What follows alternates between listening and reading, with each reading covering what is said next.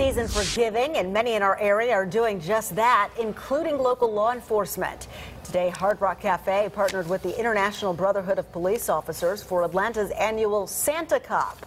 Now, the event honors less fortunate children and their families with a breakfast with Santa and then a shopping spree at Target. A lot of these kids wouldn't have Christmas if we did not provide Christmas for them. So it helps them and it helps us as police officers to know that we are actually putting Christmas under the tree for them this year. Well, the Atlanta Music Project performed during this year's breakfast. There were 50 kids who participated this year.